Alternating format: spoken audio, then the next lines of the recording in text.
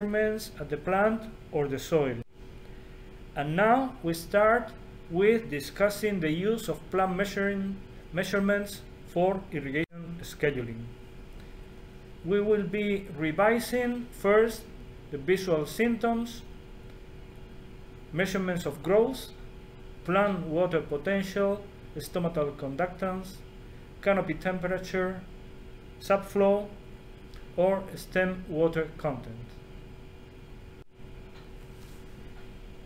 The most simple way of deciding if you need irrigation is by looking at your crop. That's as simple as that, but also as complicated as that, because you need to have a lot of experience to use visual symptoms to assess the water status of the crop. Has a lot of drawbacks because it is very difficult to establish general criteria in terms of symptoms. There is a lot of variation between species, cultivars, and also many times the symptoms of water stress might be similar to symptoms of other limiting factors. Also, if you observe water stress in the crop, then that is very late. It's a very late indicator of water stress. And also, it does not provide any information on the dose that we need to apply. Some of the symptoms that have been used in the past for detecting water stress, we have here some examples, like the darker color of young leaves in the case of beans, Phaseolus. Leaf rolling is a very common symptom of water stress in grasses. Also, the change in leaf orientation that can occur in sorghum or beans, also in grasses.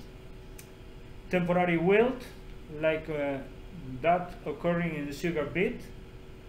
The loss of leaves in almonds, but that's a very late symptom of water stress, so water stress has to be very severe. The rigidity and dark coloration of the stem of the terminal shoot in cotton, and in general we can always detect stress plants in parts of the field by looking at smaller plants in terms of height or leaf area. Here you see an example, something that we can observe in a stressed maize crop, where we see leaf rolling, but also the leaf angle changes, tends to be more vertical. The same goes for wheat crop and the water stress. You see the leaves are rolling, and also they have a more vertical appearance. In some cases we can detect the water stress by dehydration of the fruits, in this case olive trees. Under more severe water stress conditions, we will observe loss of turgor, leaf curling, or change in leaf angle in the case of olives. And finally, when the water stress is extreme, we will observe dead leaves or even dead shoot sections. Something a little more accurate for detecting water stress is doing measurements of expansive growth. You already know that growth is the most sensitive process to water deficits, and therefore if we can measure growth, that will be a very early water stress detector. We can measure growth by measuring length, like the plant height or the leaf length. We can also measure plant leaf area. We can measure the volume of fruits. But then if we want to use that to detect water stress, we will need to have some plants under well water conditions that will serve as the control. Of course, this method only serves when we have expansive growth occurring. And it has a problem, because expansive growth is affected by not only by soil water, but also by evaporative demand, by ETO, by reference evapotranspiration.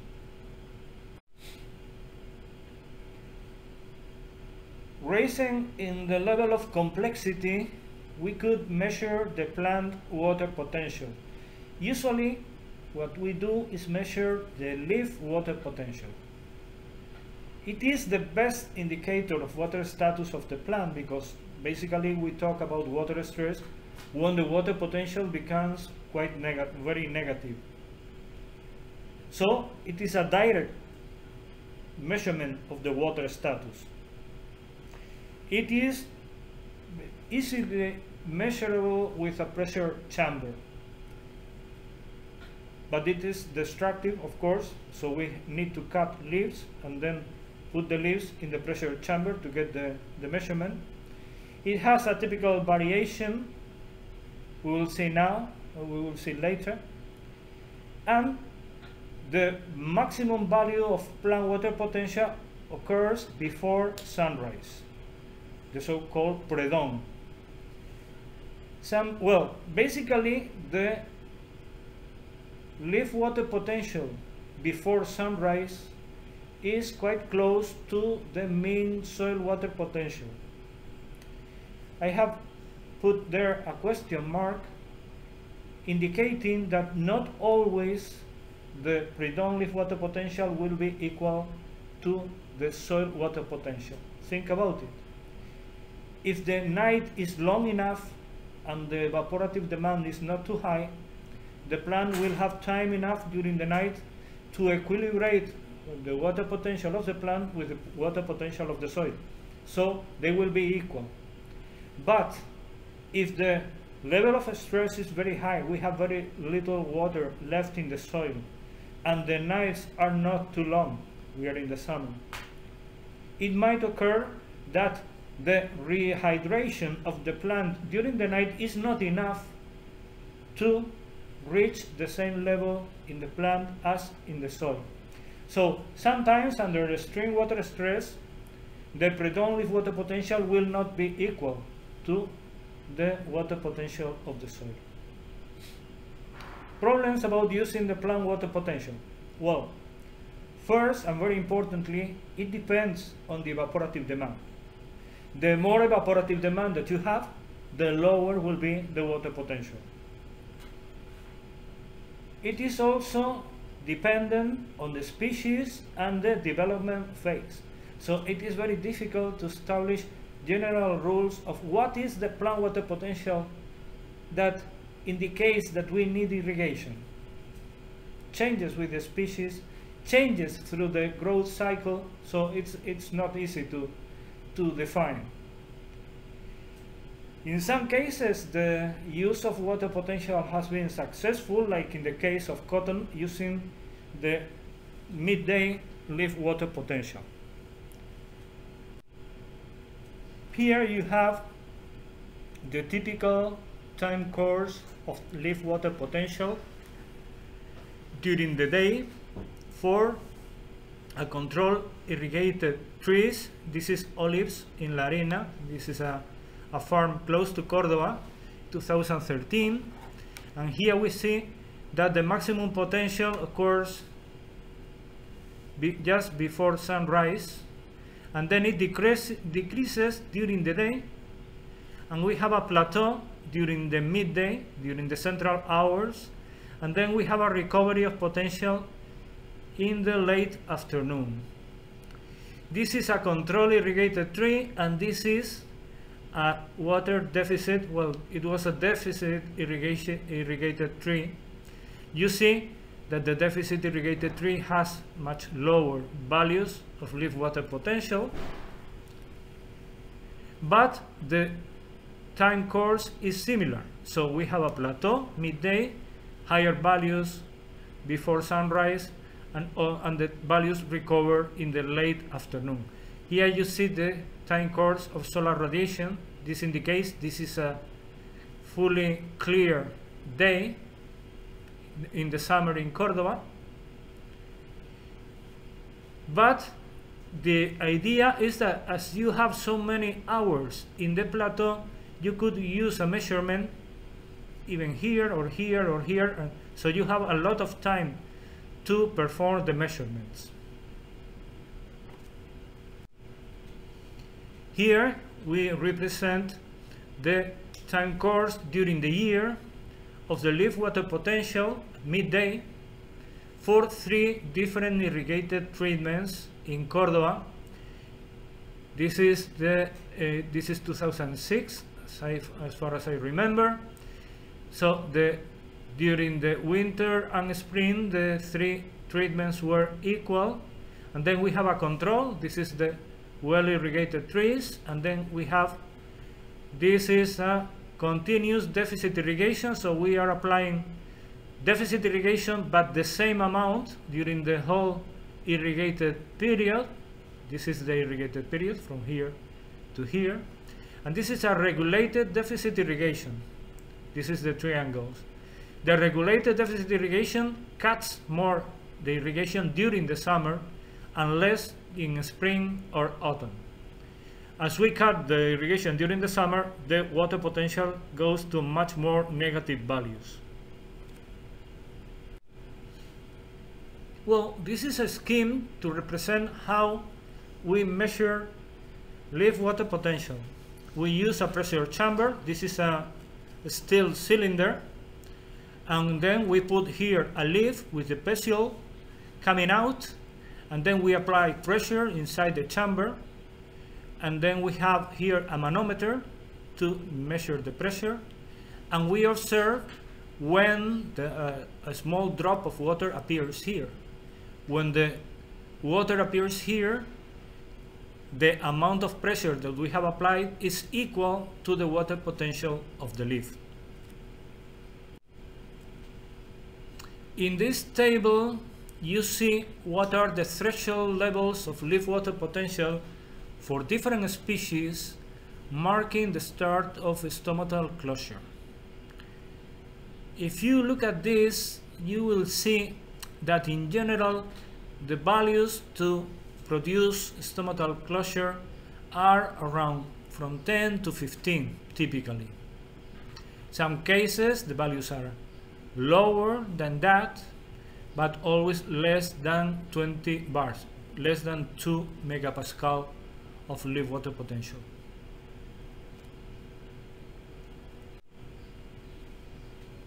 Okay.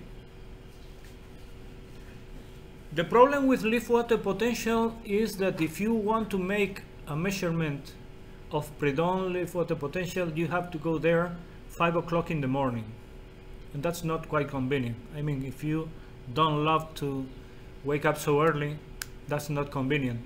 Or even if you go at midday, imagine going to measure at noon in Cordoba in the middle of summer with 44 degrees to go to the field, take the samples and do the measurements, and stay there for 2-3 hours doing the measurements. That's not convenient. So we have been trying to produce different indexes based on plant measurements, and the most important probably is the canopy temperature.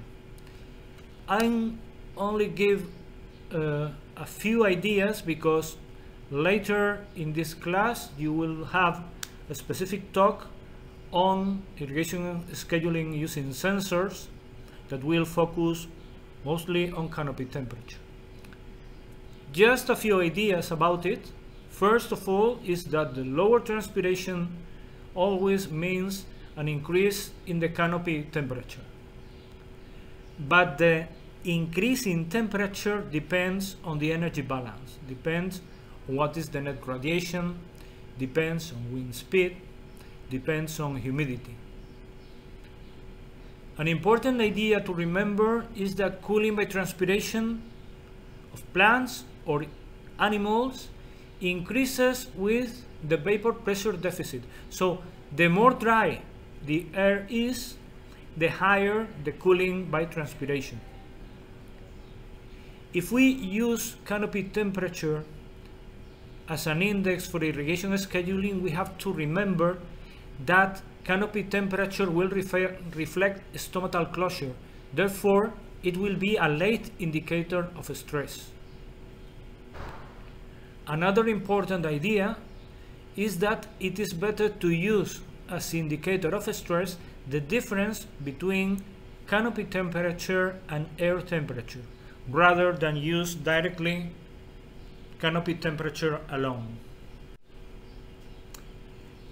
Using canopy temperature, we can produce different indexes, and the most widely used is the crop water stress index, which is calculated according to that formula that says that uses always the difference between temperature of the canopy and temperature of the air.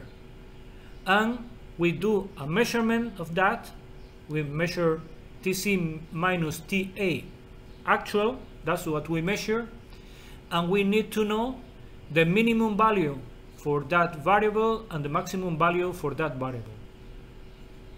According to that definition, we will have that when we have no water stress, the crop water stress index will be 0, while when the stress is maximum, in other words, if we have 0 transpiration, the crop water stress index will be equal to 1. Some people have proposed a general threshold of 0.25, but that is not clear at all for all species. In principle, this idea can be applied only to crops under full cover. And the important or the more complicated thing about this method is not measuring the temperature, which is pretty easy, but to define the minimum and maximum values of that difference between the canopy and the air temperature. As we said before, as the crops do not heat up when the air is quite humid, we said that the cooling is higher when we have dry air. If the air is very humid, then the crops do not cool much due to transpiration. So the crop water stress index is useless in humid areas. Here we see a picture of how canopy temperature was measured in the early days of these methods. People used a pistol, which is an infrared thermometer. They pointed the pistol to the crop, and then they got a measurement of canopy temperature.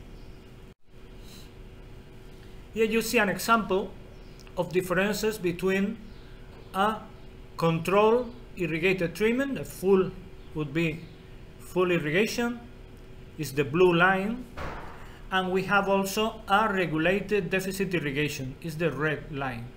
You see, this is pistachio in California, 2006, and you see that, well, during the night there is almost no difference, and then during the day the pistachios are cooler than the air throughout the whole period. And the cooling is much more important in the case of the full irrigation.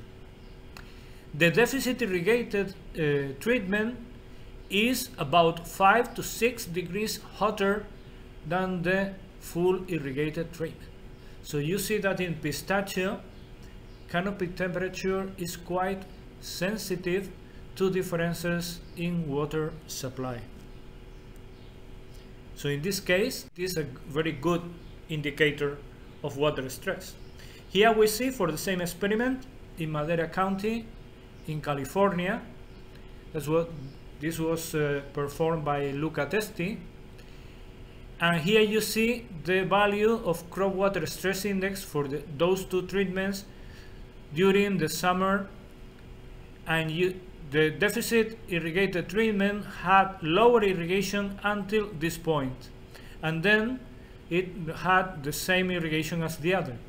Well, you see that during the low irrigation period, the RDI, the regulated deficit irrigation, had a much higher crop water stress index than the control. The control is basically around the 0 line, which means that it had almost no water stress. When the irrigation was increased for the RDI, the crop water stress index decreased from 0.6 to 0.2. So the water stress was reduced for the RDI. But even then, it did not reach the values of the control treatment. So you see here that the crop water stress index looks quite sensitive to water deficit in the case of pistachio. Okay. Another index of water stress can be measuring the stem diameter oscillations. And to do that, we use displacement sensors, the so-called linear variable differential transformer, LVDT, which is something that you can use to measure changes in position of any solid. In trees, basically, in plants in general, we can see stem cycles of 24 hours of stem contraction and expansion following the transpiration of the plant. The original idea is that when water stress increases, we will have more contractions in the stem. This idea has been investigated for the irrigation of fruit trees, but has a lot of practical problems for deployment. Here we see an example of a sensor located on a tree. This is an LVDT, so we can measure the diameter from here to here with very high resolution. Here we see an example of data in Cordoba, 2013, in La Harina, the same orchard that we have commented before. This is an orchard close to Cordoba, a super intensive orchard.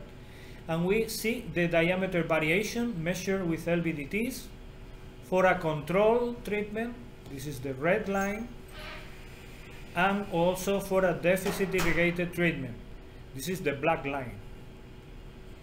This LVDT was installed over a branch, not over the trunk.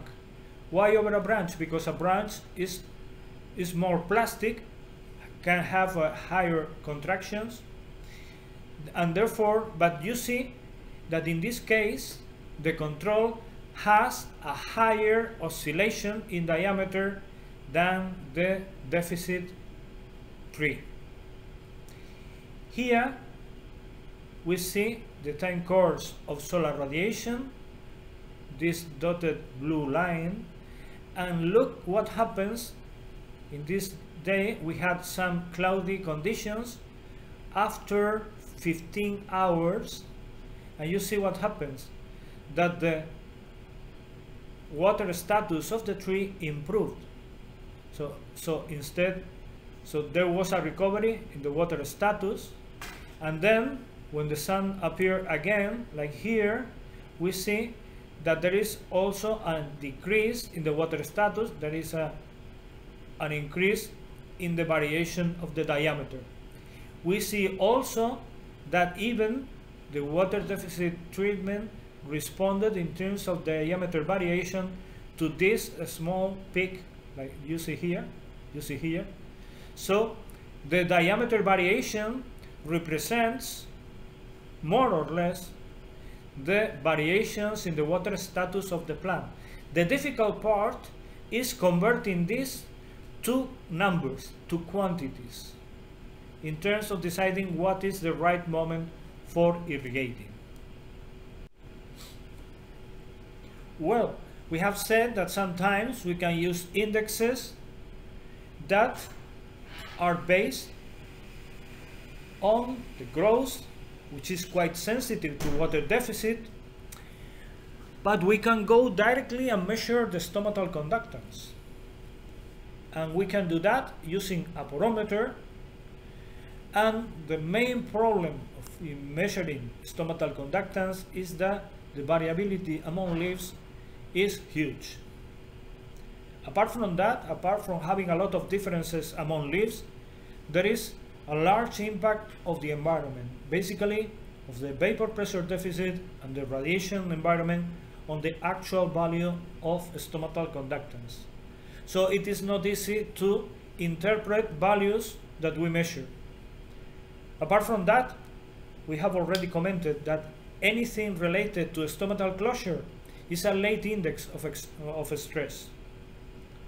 And as I said, it is difficult to implement in practical conditions. Here we see a guy doing a measurement with a leaf porometer. So we put the leaf in this clamp, and we can get a measurement of leaf conductance in, say, less than 1 minute. But the problem is that we only measure one leaf. So if we want to get a good measurement, we need to measure a lot of leaves. That is not very practical. Here we see some examples of measurements of stomatal conductance, in this case in pitch, La Veguilla, close to Cordoba, in 2008. These are basically summer data, and we had two treatments here. The normal irrigated treatment was that the farm was following, and we had a treatment where we doubled the number of drippers, so the amount of irrigation was double, like that applied by the farmer. From this moment on, we see that applying double irrigation increases the mean stomatal conductance over what the farmer does, which means that the amount of irrigation that the farmer was applying during August was less than being used by the crop, and that was reflected in terms of stomatal conductance. But even though you can capture changes, variations in stomatal conductance during the year, you see that the maximum values are changing during the season. And this is associated partly to the aging of the leaves, but partly also to the environmental conditions. So stomatal conductance is not a very good alternative. We can go and directly measure subflow, which basically will be equal over long periods to transpiration. To measure subflow, we can use different methods. Let me just mention the heat pulse method, which is probably the best. The heat balance, which is also good for small stems. Heat pulse can be used even in very large trees, but the heat balance only serves for very small trees. Or the heat deformation, which is not as good as the other two. But subflow has been only practiced or practical in trees. It is an invasive method and is rather complex. It also requires calibration if we want to get actual transpiration data, and has the problem of the variability around the trunk perimeter. Here you see an example of a sensor for compensated heat pulse. This is the sensors that we have developed here at the Institute. And in the compensated heat pulse method, we put 3 needles that we insert into the tree. The central needle is a heater, so this is a resistance. And we have 2 needles that have temperature sensors inside, here. In this type of sensor we have 4 depths, and at the heater we applied a short pulse of heat, and then we follow the temperature variations above and below the stream of water, and by looking and analyzing these temperature variations during the period after the heat pulse, we can deduce the subflow that is going in this direction. Here we see some data obtained with such an instrument. This is the same day in La Arena in August 2013 that we have already seen with the trunk diameter variation, and we see that the subflow is much more sensitive, as you can see here, to the environmental conditions. Look at this: when the solar radiation reduces, the transpiration also, the subflow also is quite reduced. Look at the huge differences between the control tree and the deficit tree.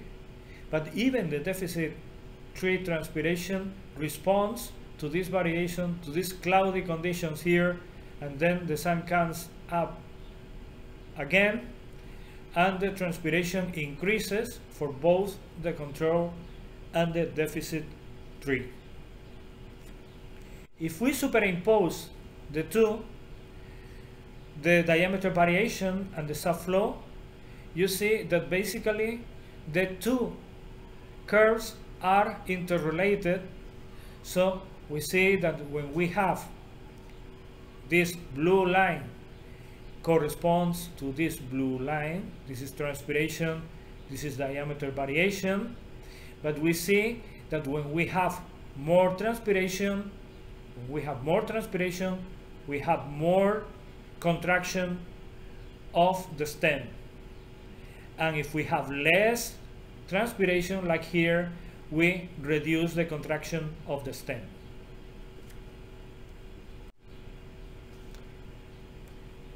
Finally, among the plant-based methods, I would like to mention sapwood water content as a possible variable to detect plant water stress, basically in the case of trees. And it will depend on the species. In some species, the variation in sapwood water content might be important. In others, it is not very important. To measure sapwood water content, we can use TDR, time domain reflectometry, or electrical resistance, which is much cheaper. But this is an invasive method, and basically, if we use electrical resistance, it takes quite a long time to equilibrate. I mean, you insert the sensor into the tree, and it will take, in the case of resistances, might take more than 1 month to equilibrate with the sapwood. If we want to get absolute values of water content, we will require a specific calibration.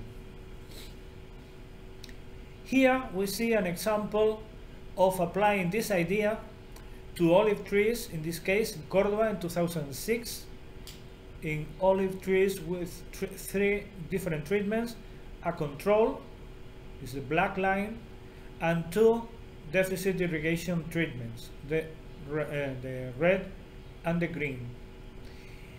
We see that there is not, well, instead of water content we have here sapwood heat capacity, but this is linearly related to sapwood water content, so basically they represent basically the same.